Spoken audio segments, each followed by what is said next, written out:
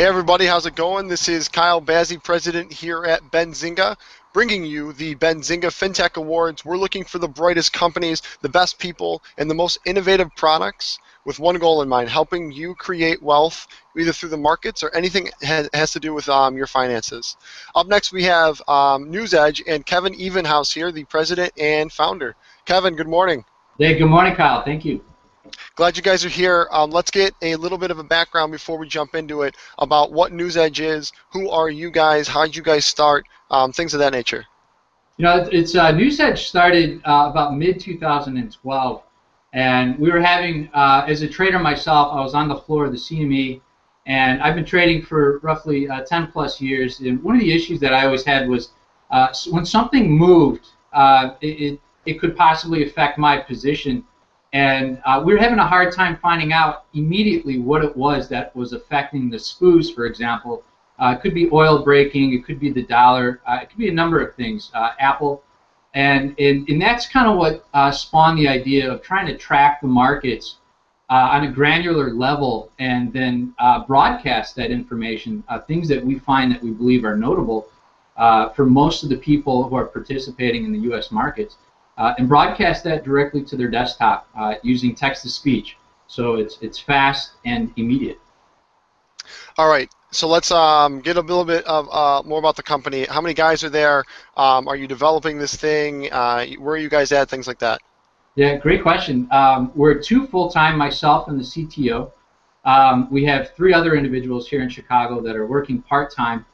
They do work in the industry, and we started to work on our IP late 2012, and we started development mid-2013.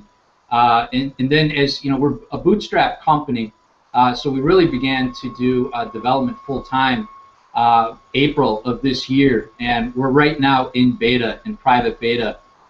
We're just maybe 2-3 weeks away for launching a private launch. So we're looking at the beginning of 2015. All right, I love companies that started off with the founders being the people with the problems that they're trying to solve. It sounds like it's for active traders, prop traders, day traders, swing traders. Go into a little bit more of the problem solution here. You guys were, trading just like this. You wanted some kind of solution that solved this this problem. Let's get into that though. Yeah. Were you losing money? How is this helping you make money? Things like that. Well, let's dive into, what exactly are we doing? In the simplest term, what we're doing is we're pairing up event detection algorithms with a text-to-speech engine. And what's happening is when a notable market is detected, that's passed to structured and then passed to the text-to-speech engine, which then will verbally broadcast that event directly to your desktop.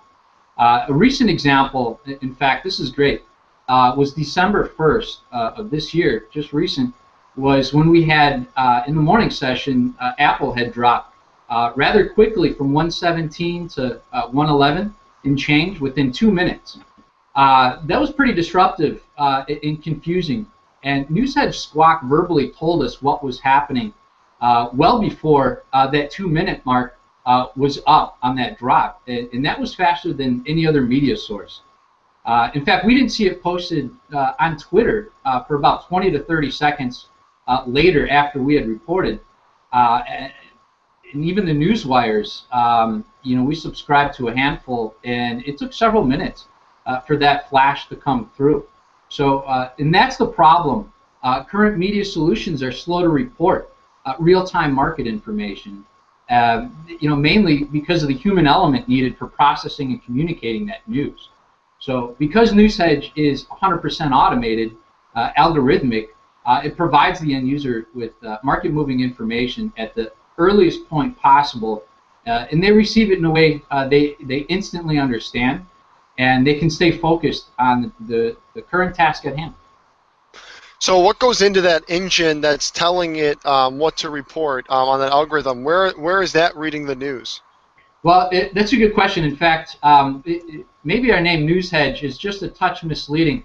We developed our IP around machine-readable news, and then we realized it would be easier for us to launch using exchange data for reporting notable trading events, trading halts, trading curves, things of that nature, exchange glitches, and that happens more often than you probably think.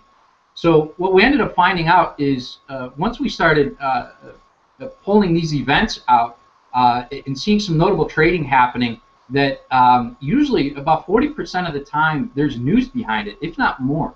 So, for example, you saw SodaStream spike yesterday. We broadcasted that 30 seconds prior to seeing it in the newswire. So it's things like that where we're starting to see some interesting activity in the market. We sniff it out, and when we broadcast it, majority of the time there's news, rumor, or a Twitter rant behind it. All right, that is very cool stuff. Now, what about the news that maybe not be isn't price spikes or anything to do with the actual stock like that? You know, CEO steps down or makes comments, some analyst moves the stock. Do you guys still get the audio on that? We currently do not. We're going to be rolling that out, leveraging machine-readable news with our vendor in the second quarter of 2015. So we know how to do it. We currently did it or have been doing it, but it will not be available for the public for about 6 months. All right, cool. So in private beta still, so no numbers or metrics to report. Are you guys self-funded? Did you raise money for the venture? You know, we talked to a few investors, and we found some of our investors who are active traders themselves love the idea, but really they didn't understand the concept. I think it kind of went over their head. And we quickly realized that we were spending a lot of time and money on trying to raise capital.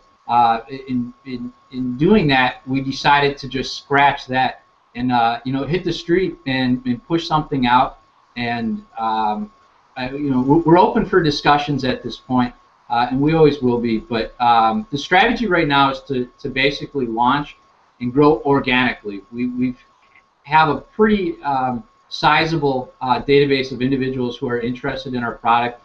We've been having some pretty big discussions with some interesting groups. We're finding even newsrooms and market journalists are interested in what we do because of them trying to track what's happening news-wise in the market. So it's been an interesting last few months as we launched the website to get our name out. Really, we've been keeping quiet for a good year and a half, and just now we're starting to see some serious traction. With the help from Benzinga, too. We appreciate that. Hey, that's what we're trying to do. We're trying to help people make money through the great products that we see out there. And I really like this because we see a ton of traders out there with the millions of them on Benzinga that are trying to find a better way, not only to get the news faster, but disseminate it and put context around their trading. So these types of products and tools are fantastic. How about you give us a 30-second elevator pitch here to wrap up? If you had 30 seconds to tell us why you guys deserve to win the Fintech Awards here at Benzinga for helping people create money, this one specifically in the capital markets, let's hear your pitch. Well, you know, let's look at how we help people save time and money. We're commoditizing costly exchange data and processing power. That costs us a significant chunk of change each month. And our product is it's easy to use. There's little to no learning curve. You literally log in and you turn up your speakers and keep your ears perched. That's about it. And we're making this accessible to anyone and everyone, from mom and pop trading on their Robinhood app to Joe Blow at Goldman Sachs. We don't discriminate. If you have $49 a month, you know, we're going to treat you the same. And another great benefit too is that we don't charge exchange fees, and that's a problem that we're seeing in the industry. I'm a Series 3, Series 7 rep, and a lot of the times when I want to use a platform or a software application that has market data in it, I'm getting charged exchange fees. And at one point I was being charged over $500 for monthly exchange fees, and that's ridiculous. That system needs to be overhauled. So what we did is we made sure the product did not disseminate any exchange quote-related data, and we're conforming to the exchange rules. So I think it's just if you look back a number of years now, really, there hasn't been a new shift or new media method or solution within the financial sector for disseminating real-time market information, other than maybe social media. sharing. There's some great platforms out there, but that's been around for a number of years. I think what we're doing really represents what innovation is. Awesome. And I love to see technology again helping democratize these types of tools, information, and resources for traders. Kevin, thanks very much for joining today, man. Great to learn about NewsHedge. Yeah, Kyle, we'll hook up for next week for sure. All right. Hey, everybody, that again is NewsHedge and their president and founder, Kevin Evenhouse, talking about how they're changing the way we look at information and use it to make money. This is the Benzinga Fintech Awards. If you want to go see more or vote for NewsHedge, go to benzingafintech.awards.com and view all the videos there. All right. Until next time, we will see you later.